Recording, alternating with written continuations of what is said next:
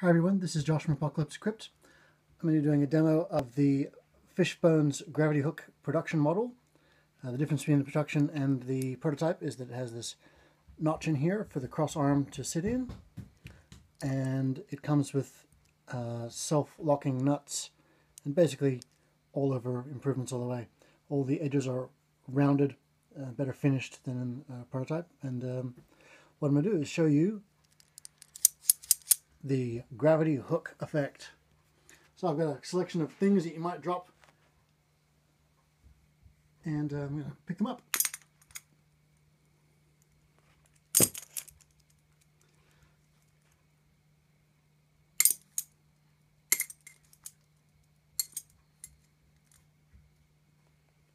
Takes a little bit of skill. It's like the gravity hook games you see in an arcade.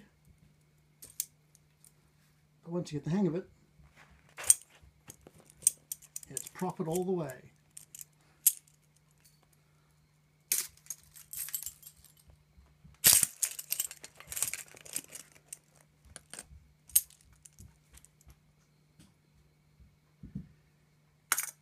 Big things are actually really easy, but the hooks are so well engineered that the guys at FishBones who make them pick up coins with them.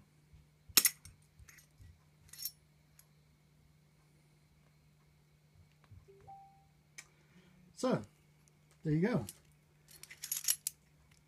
One of the other things that it does is that with the cross hook, fit it into the middle, drop these O-rings into the notches, and you have a very stable and secure grappling hook, which, as well as being able to sling and loop, also lets you drag and scoop.